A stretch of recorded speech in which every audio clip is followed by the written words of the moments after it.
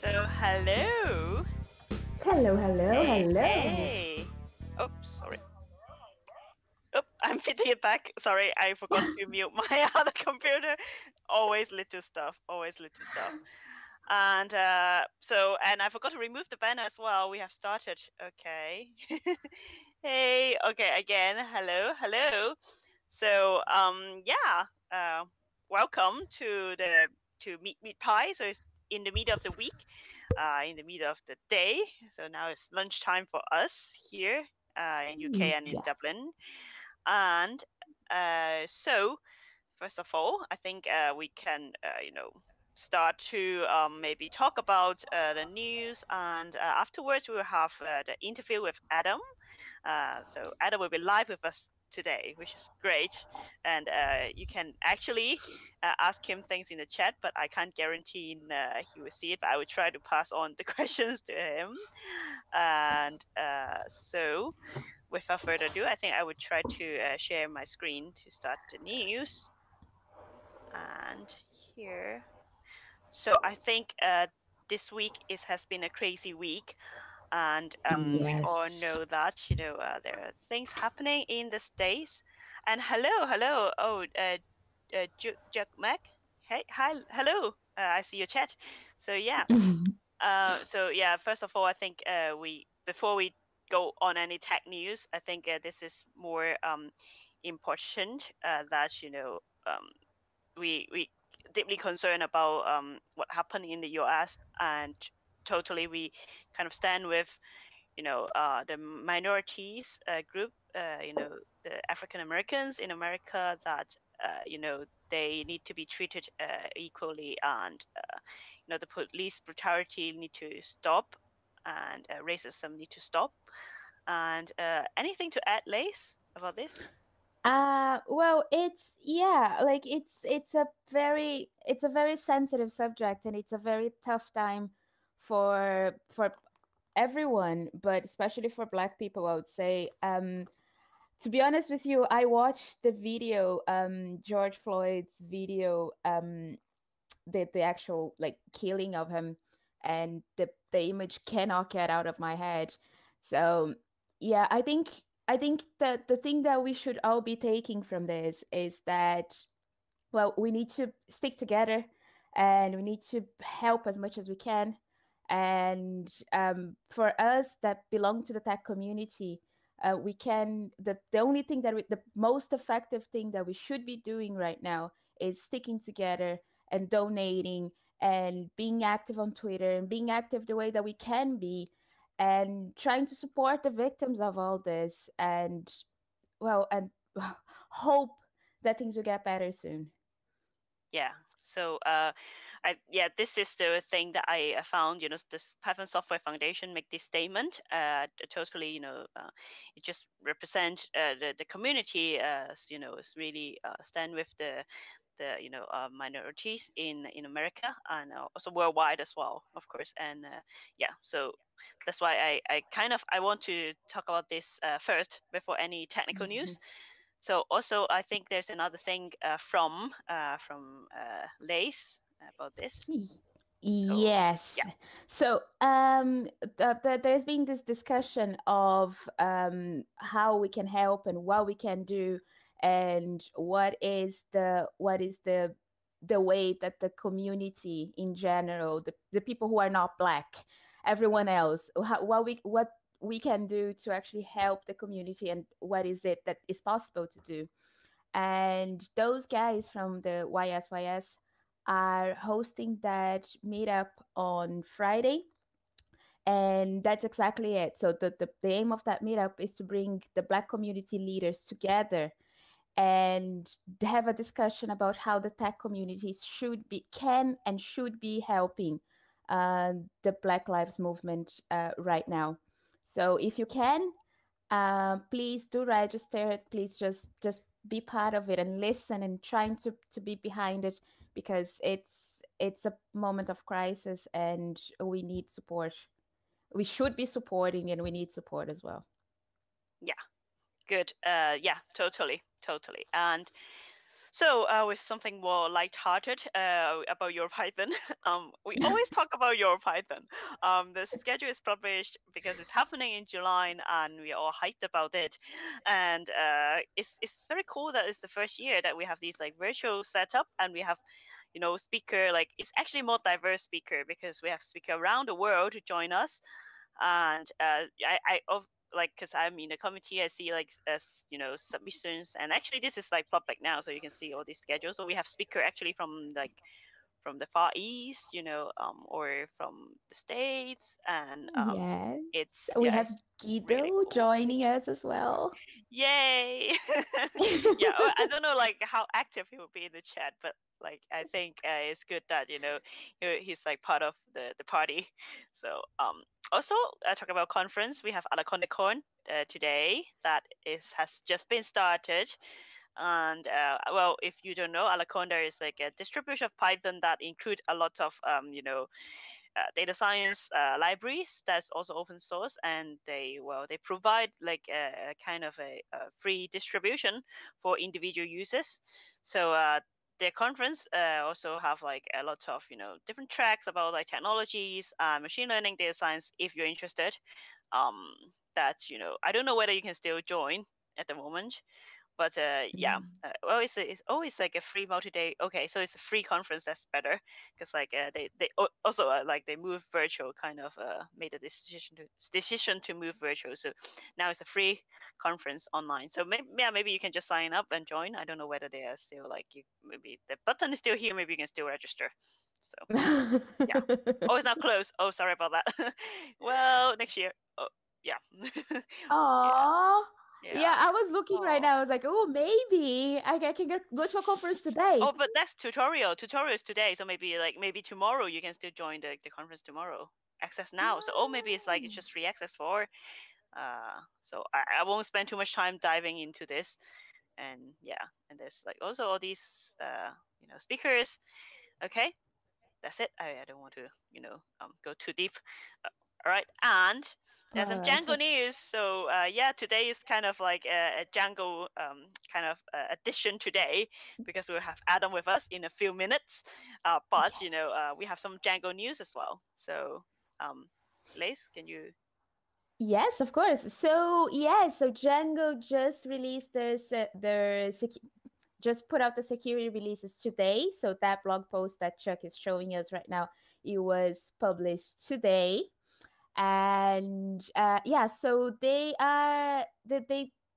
strongly suggest everyone that uses Django to update as soon as possible, because there's some potential like leakage memory cache keys on the previous release that were fixed on the security one.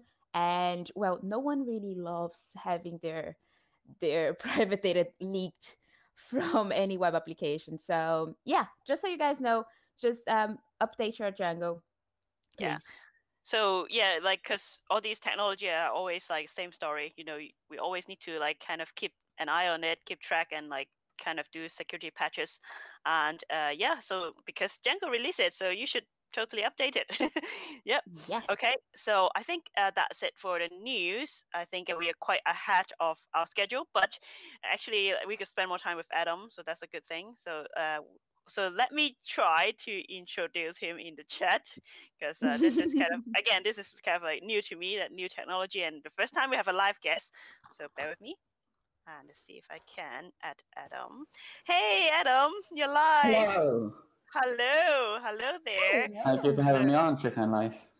Yeah, so I'm excited to have you as well.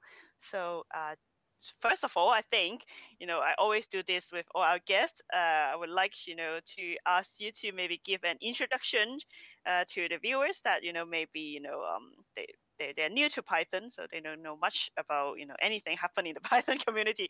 So maybe give a self introduction so we know who you are and what you're working on. Okay, sure. I'm Adam Johnson. I guess I'm known because I've been working with Django quite a lot. I've been working with it since 2012, so nearly 8 years.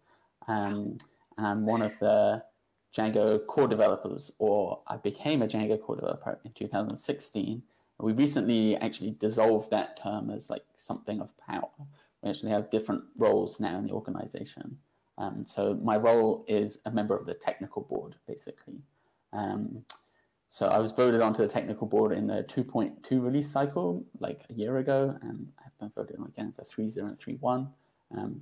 The tech board is basically for deciding any like deal breaker or like major feature changes to Django.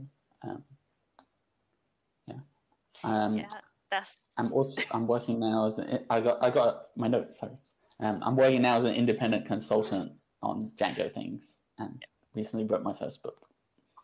Yeah, that's super cool. And I think like writing a book is always a challenge. So we will dive into that later, because I can never write a book. I think I've tried, but I don't think I'm that good. But I anyway, think everyone has a book in them. Yeah, but anyway, I think I would ask a fun question first. So if you need to use an animal to like kind of describe, Django, or like an analogy to Django, what animal would you pick and why? Okay, I've got a two-part answer. First is that Django has an unofficial animal mascot, and this is the Django pony, which you can see at djangopony.com. But it's not really a pony; it's a Pegasus. So it's a winged horse. And I don't think there's really much logic behind picking it beyond its cuteness. It's like a very cute picture. But I guess it embodies some of what Django is about, which is like it's quite multifunctional. It can fly and it can walk, gallop. So there's like two modes of transport in one, batteries included. Oh yeah, I found it. Actually, I just Googled it, and I have seen that before, and I didn't know that it actually is the mascot. So but you, as you said, it may not be the best. It's very cute, but it may not be the best description. So, but I think we're gonna have some T-shirts with it on soon, so it'll become a little bit more official. But currently, it's just like Jeff Triplett and someone else set up this website a long time ago at a Django con. It kind of comes and goes. But now you can pick. Like, what would you choose? If I were to pick, so I thought about this a bit in the shower. I picked the rhino. Why the rhino? So Rhino's been around the watering hole for some time. Like Django is quite an old framework compared to many other new technologies, but it does know its way in and out. You might think it's a bit lumbering and slow because it's big, but actually it can go fast when it needs to. It can talk to the elephant, which is like a PostgreSQL mascot. So, and it just generally knows a lot about the area. Plus, it's a kind of a real-world unicorn. And everyone likes unicorns. Yeah, I think that's very good. I didn't think about all these things about rhinos actually. So and like I kind of like I haven't seen a real rhino before. I think like because by the way, if you didn't know, like Adam and I kind of had a trip before with a bunch of friends to Namibia, and we see a lot of animals, but not a rhino. Yes, so, PyCon Namibia last year. Yeah, and okay, so let's talk more about Django. So I think first of all, let's talk about why people need to love Django, right? So if you have to pick like which three features that you kind of think that is the star, like the key of Django that make it stand out as a framework, and also so like what would be best, like what project that I should totally use Django that would make my life easier. So what kind of things I need to use Django? Okay. Let's go in reverse. So what's best to build with Django? Pretty much any website or API, I would say. There would be some limitations there, like if you're trying to build something really high performance that opens a lot of WebSockets. Django doesn't support WebSockets yet natively, but it does have some cutting edge plugins you could install. So maybe it can just about work there. But for most websites, I think you'd find a way to do it in Django. For three features that would stand out, I'd say like compared to Flask and some of the other more micro ones, it's very much batteries included. So that's like one big feature in one. It's a bit like the Python standard library. If you want to open a CSV or a zip file or something, Python has a way of doing it. Similarly, if you're building a Django website and you're like, oh, I need to add a redirect here, or I need to add an RSS feed, or look at all my models in the admin, it's all there. it also has like reasonable security defaults. You don't need to go and install something else to even worry about that. Like we saw the release today, we have a security team constantly trying to fix things. So that'd be like one feature, which is the fact that it contains a lot of features. The second would be the Django admin. Like a lot of people use that to access their data from a web browser without having to really build much of anything. There's not really a competitor to that in the Python space that I've seen. It does surprise me like how far some businesses actually go building their infrastructure on the admin, because they can put it up on day one and then like years later, everyone logs into the admin to perform different business tasks. Sometimes it goes beyond the design, but it works well for them. So it's like, it's good. Yeah, people build crazy stuff that they're not supposed to. I guess people always do, right? No API is ever used how you expect it to. The third feature I'd highlight is the async support. That's there in Django 3.0. Django 3.1 that comes out in October will have a lot more of it. So like Andrew Godwin, who's the main contributor there, he's really pushed this forward. He wrote channels, he wrote the spec for asynchronous apps in Python, and that's ASCII. And now Django is pretty much the only framework to support both the synchronous old WSGI framework and the newer asynchronous ASCII framework. I think most users won't need to touch on it, but if you ever need to add like a WebSocket to your app to have like a live chat feature or something like that, then Django should be there for you to do it. Yeah, that's super cool. Because like I think a lot of the thing, like so far my experience is that like asynchronous thing is something that happened a lot in web design, because everything, you have multiple users and everybody's doing things at the same time, and so many things happening on your browser. So yeah, that's cool. That's cool. But I always try to be balanced. So of course, like I know that you would tell me like a million things about why Python, like why Django is amazing and good. But I will also know, is there anything that Django is not that good and we should avoid if we really rely on that? Yeah, maybe I could think of three things. So the first would be if you search for things related to Django, because it's been around like 15 years, you can come across old Stack Overflow posts that seem to answer your question, but are now like completely aged and wrong. It's not really like a cleanup process. I don't think many people go through Stack Overflow editing old answers to correct them to be better. So there's quite a lot of like almost misinformation at this point. Like you might find some stuff, copy paste it in, doesn't work. So you have to be careful like how old the information you're reading is, because Django has evolved and will continue to do so. And like related to that is that there's quite a lot of old packages out there, like plugins and stuff. If you're going with a new framework like Starlet, pretty much everything you find as a plugin is going to work straight out of the box and can be great. Whereas, there's like 15 years of people building stuff, putting it on PyPI, not maintaining it for another 5 years, and you come across it, you're like, this would solve my problem.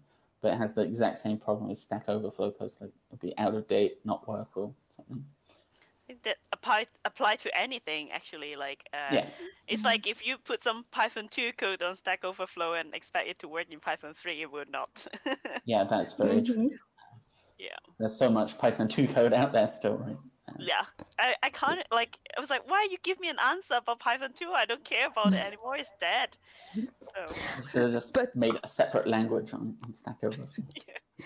The worst is when you're trying to debug stuff and you're looking at Stack Overflow and no one tags that if it's Python 2 or Python 3, so you're not really sure. So it's like, I don't know what I'm doing here. Why?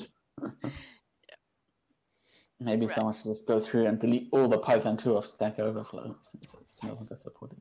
But I would be more, kind of chasing after the answer. So anything in Django itself that you think. Okay. So I think the one like really common feature request is the support for non-relational databases. like MongoDB, or especially MongoDB. I think relational databases are flexible, they can be fast to develop with. I can see the appeal of using them, like especially you've got Django's over here, it provides all this web stuff. Here's my MongoDB, I can just shove any data into it and I'll have my website in no time. But there's not really anything stopping Django having some kind of MongoDB integration. But I don't think there is one. I think part of this lack of support is like lack of developers who could do this, wanting to do this. Like anyone who's thought for a little while about data integrity or things like that will prefer the features in Django generally, like using a relational database, adding foreign key constraints, only allowing certain types of data to be stored in columns, things that MongoDB like can do, but it's very common not to. So like instead of that, you can use like JSON fields, which are supported on Postgres in Django 2+ and 3.1 in October will support all database backends storing JSON in a field. So that should fill that use case, but I think a lot of people just like they've learned some MongoDB and now they want to build a website, and we don't support that. Yeah.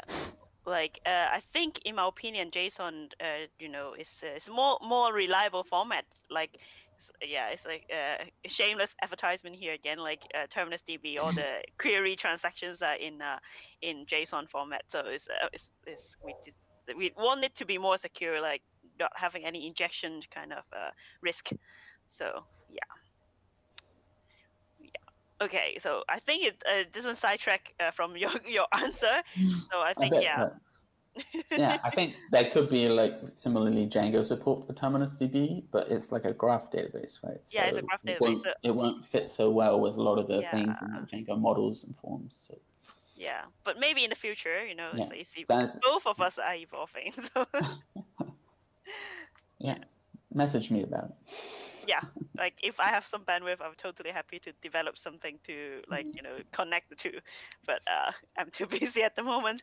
Anyway, so let's talk about the community, and so I know that in London, where we are based actually, like there's lovely London Django user community there, and also there are like Django cons everywhere, and I'm sure that in other cities there are meetups. So how is the Django community like? Is it any different? Like, because you have been involved in the Django community. So, like, if you compare the Django community itself to the wider Python community, is there any like subtle difference, or is it they're more or less Django people are Python people? So. I would say more or less Django people are Python people. I do see data scientists tend towards Flask. To build websites, so perhaps they're underrepresented in the Django world. I mean, part of this is because they often aren't building a public website, they're just building like an API across their pandas data manipulation that's internal, so they don't really need many of those security features. They know it's accessed on one network port by one service. I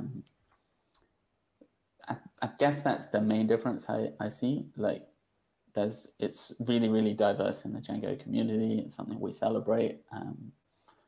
All kinds of people at Django cons and the Django meetups.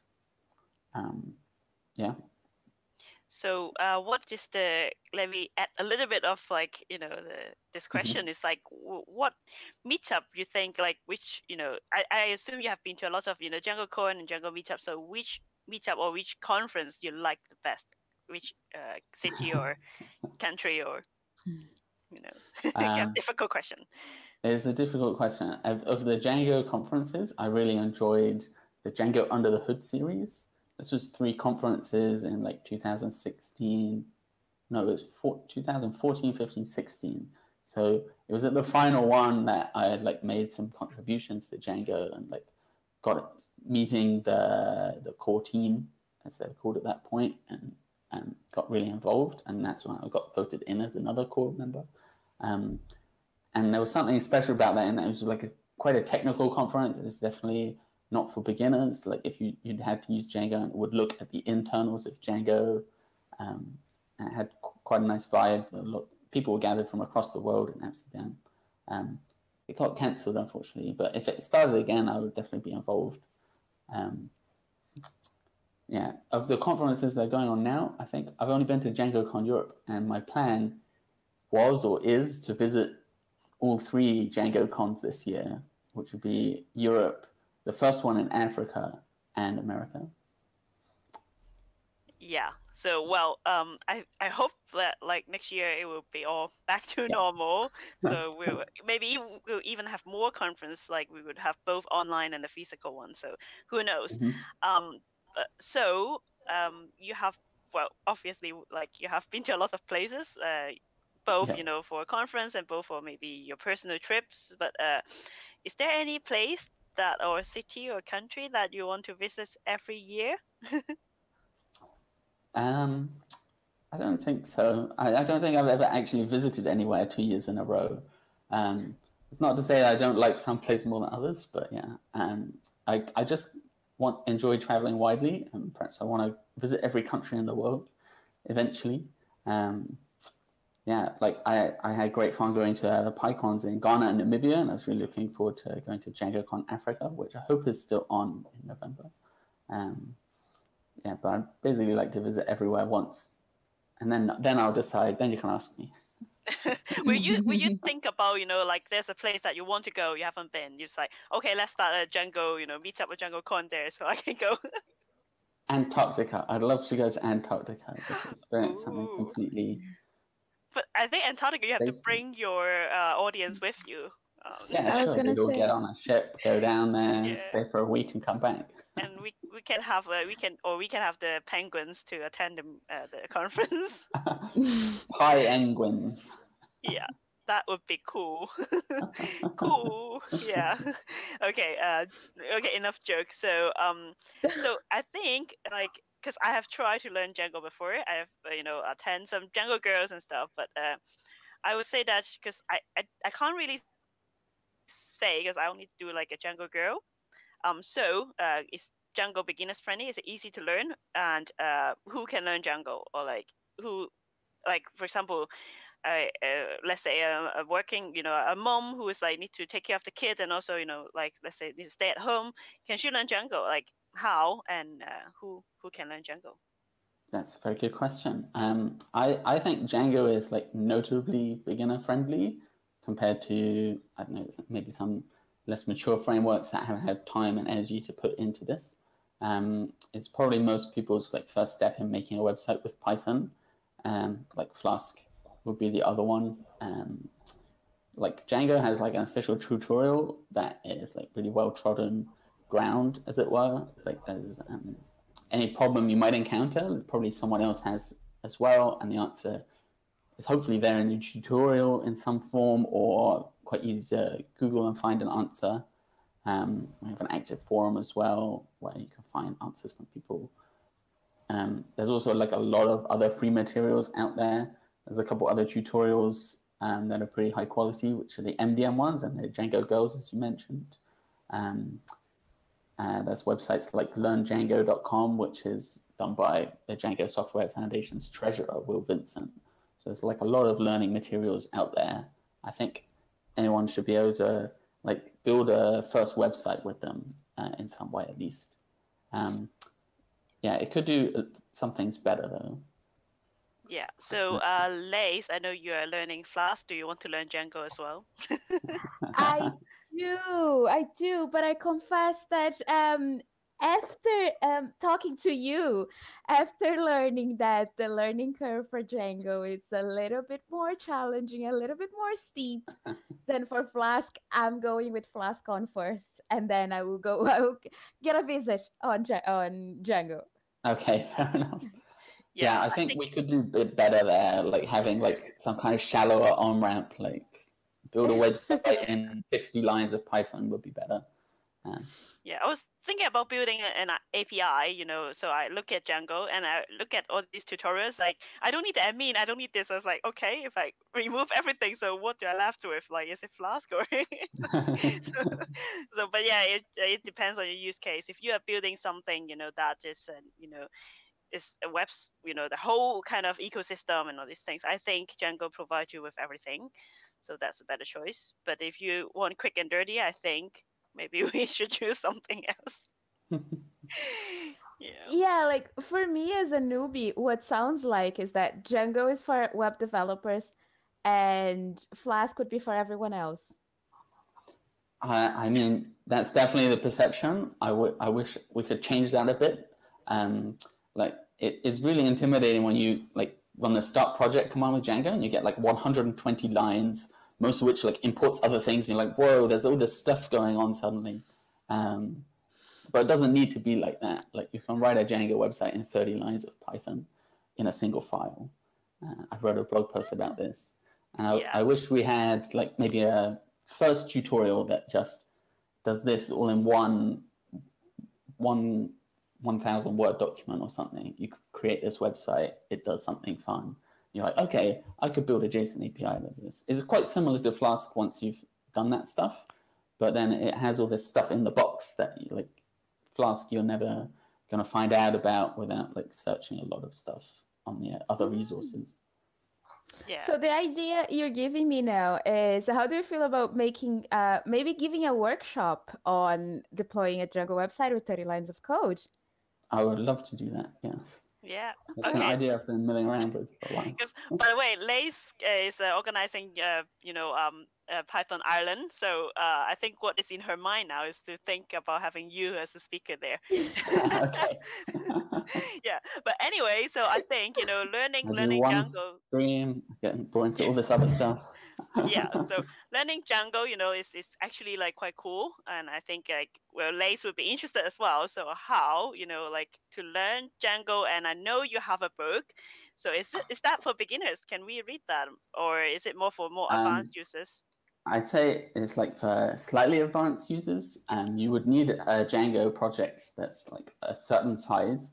So my book is called Speed Up Your Django Tests. And you're probably only thinking, oh, my tests are slow, if you've got enough tests that you notice how long they take to begin with. Yeah, so do you have a book with you right now that you can show kind of how it looks like? It's an ebook only, I'm afraid. Oh, it's an ebook. So, okay, actually, I do have the link.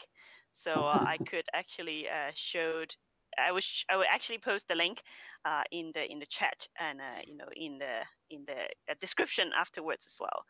Cool. So can you tell us a little bit more like what people can find in the book, like what questions does it answer? Sure. So it's really intended to be like looking at Django tests or like unit testing in general, why we do it, and then like how to do it best in Django through this lens of like making them faster. Because I think a lot of people like they adopt testing through some practices that their team is already doing or they learned from a book or tutorial. And it gets you so far, like you can repeat these techniques over and over, but you might not understand like what's going on under the hood. And it's normally, oh, the tests are slow. That is that first trigger to like, okay, let's try to speed them up. Let's try to understand what's really going on there. I tried to write it so that like a junior developer could approach the material, because I think quite a lot of junior devs, like they join a team and then the boss is like, welcome to the team. Can you speed up the tests? That's your first task.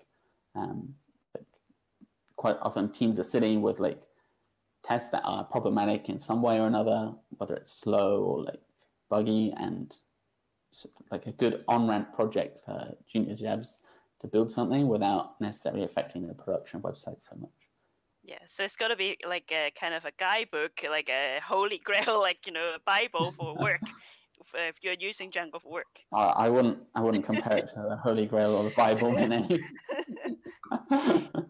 Right, so that's super cool. I think that's really, really helpful if you're using Django and want to make it better, either for work or for your other projects. So I think we are kind of really, really ahead of time today, because this is the first time we try to have live, a guest live, which is very cool. And I will want to ask Adam to stay a little bit longer, because we're going to talk about some Python libraries, and maybe he could actually give us some insight about them as well. Okay. So, yeah. So let me kind of see if I can share my screen again. I don't know how that works. And Okay, it's there. So you can see that. Oh, actually, I can show you the book. Like, yeah, this is the book, right, Adam? So this is your book. That's my page, lovely purple. Oh, the Pegasus hasn't loaded. Oh, the Pegasus. Try reload it. Oh yeah, maybe like. I have a wonderful illustration of a Pegasus that I got from an artist on the internet. Oh. Not loading at the top there. Oh. Yes. Okay, so now you know, like, so, yeah, this picture. I don't know why, but maybe some problems. But anyway, and I think the first library that I want to talk about would be something related to pandas, and this is a pandas side table. So it's actually it's a small thing that lets you preview your data in a better format, that you could see all these your data kind of in a kind of summarize it in a better format, so it's easier to see. So I think for data scientists it could be quite useful. And this is the problem that I had when I was working in data science, that sometimes, like, I really want to see the data, and you have to type a lot of lines with pandas to fiddle around to see all these statistic properties of the data. But with this side table, it actually shows you quite informative stuff, especially when you're working with percentage and all these like accumulative things. Then instead of you have to port it to have an insight, you can just like have a look with side table. So it's this tiny thing that I think it could help you if you're dealing with a lot of these things in your daily work. So that's actually something you could have a look. So it's I think it's on PyPI as well. Yeah, side table. This is one of them. And there is another one that we're going to talk about. So this is time machine. So Adam, actually you created this time machine. So can you explain? Yes, so this is like a big yak shave from writing my book. I was writing a section about like how you can mock the current time during your tests. Like if you're testing a feature like, this product should only go on sale after its on sale date. You probably want to create that product and then go forwards in time in your program, in your tests, to that date to check that it is now on sale. So normally people solve this using mocking with unit test.mock. The problem with that is like you target a single function, but there might be several functions in the call tree that check the current time at various points. And these functions are littered throughout datetime and time modules in the standard library. So there are some other libraries already that like help you mock all of these functions at once and like move forwards and backwards in time. The first one we're seeing scrolling past that is FreezeGun, and that's very popular. And then a faster version of that is libfaketime, but it comes with a bunch of like caveats to using it. Like it doesn't even work on Windows, for example. So I built one that tried to combine the best of both, and I called it Time Machine. I was quite surprised the name wasn't taken on PyPI, actually. Because it's such an obvious name for something that travels through time. Because I think last time Lace found DeLorean, but not Time Machine. So yes. they use DeLorean. DeLorean's a good library. That's like a datetime wrapper. It doesn't actually travel your program through time, like you might expect. But I did come up with that name for this library, and I was like, oh no, it already exists. But yeah, that's cool. Time Machine, I think, is a very good name. I would love to take it, but you already taken it, so. I am wondering though, like I'm sorry, but I didn't quite understand what's the difference between the time wrapper and the actual time machine. Would you mind just explaining a little bit for me again? Okay, please? sure. So you've got some code that calls like datetime.now, for example, to check what the current time is, or like the time module time.time gives you the current time as a Unix timestamp. But when it comes to test that code, you might want to test it in the future or the past. So Time Machine transports your Python state to the future or the past, or like whenever you want to go to test it. So you might have this thing, yeah. So it's more like a simulation kind of tool. Exactly. Okay, perfect. Cool. Thank you. Yeah. So, Lace, do you have anything you want to talk about, or you're very intrigued by this time machine? And so yeah, I was gonna talk about a library that handles images today. Then I got distracted actually playing with the library and never came back. Okay, so what's the name? I can actually like put it on now if you have that. Pillow. I was playing Pillow. with Pillow. Yes. Pillow Is is that great. like pillows? Yeah. Pillow as in, yeah. So I was That's playing with Pillow beforehand. Let me see if I can find the link for you. Actually, I have it on PyPI here now. 7.1.2 is the most updated one. Yeah. Right. Yes, it is perfect. Yeah, so I was just like playing with it a little bit because I wanted to see how Python. It was actually my first time playing with libraries that handle images on Python. I wanted to see what were the like what were their highlights. What is that everyone keeps talking about? And I like the conversion. There is a way of converting images, like the image format, that is actually quite easy. It's like a line of code and that's it. I struggled a little bit with importing the images to the program, so I was able to figure it out.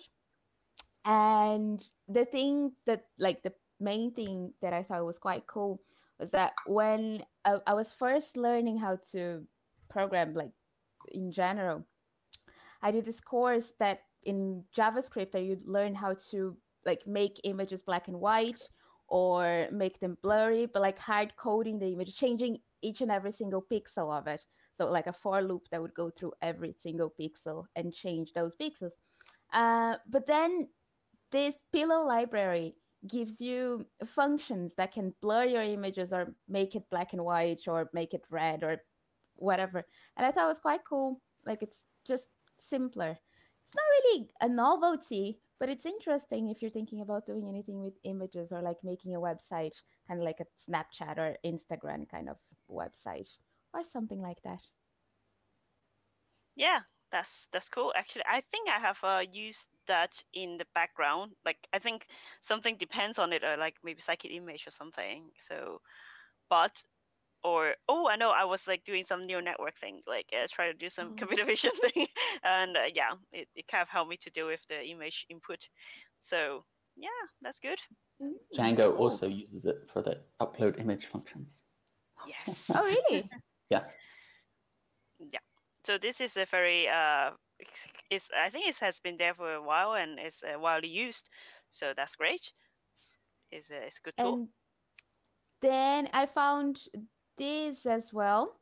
Like I just put it on the chat on Twitch if you want to open up. It's fun more than anything. Okay. Are you guys familiar with the Unknown Pleasures? Unknown Pleasure? Yes.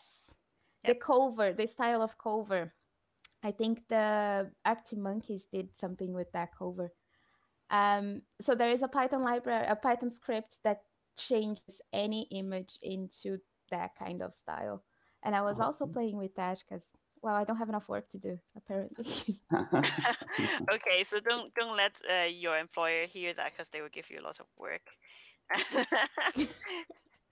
Right. Okay. So yeah, people can visit via the link and have a look there. And I think we are slightly shorter this week, and we are so happy to have Adam here with us. I think that's loads of fun. And anything else you want to add before we end the program? Nothing from me, apart from obviously buy my book. Yeah, I think it would be very useful, very, very useful. And so anything to add, Lace? Well, thank you. Well, Jugmak was saying that I was asking her if she had any questions for Adam, and she said she is a Flask developer. Exactly for the same reason that like we were talking before. She makes lightweight stuff, and she could not get a grip of all the features that Django offers. Yeah, I think we are trying to have like interview with someone in Flask as well, so we can have both sides of the picture. Have it balanced. Yeah, but yeah, thank you so much, Adam. And like I think both the viewers and we know more about Django. And I still love to go to the Django meetups, even though I'm not using Django, because the Django community in London is really lovely. If you're in London, totally, if things get back to normal again, go to one of the meetups. We're having them virtually, actually. So if you search for Django London on meetup.com, you can join in every month with a virtual meetup at the moment. Yeah, but that's great. Like all the beers are great, or the chats are great, or the talks are great. So yeah. Yeah. Okay. Cool. So I think that's it, and I would try to end this program with a banner that see you next week, and bye-bye. Thank you for having me. Bye, everyone. Thank you. Bye.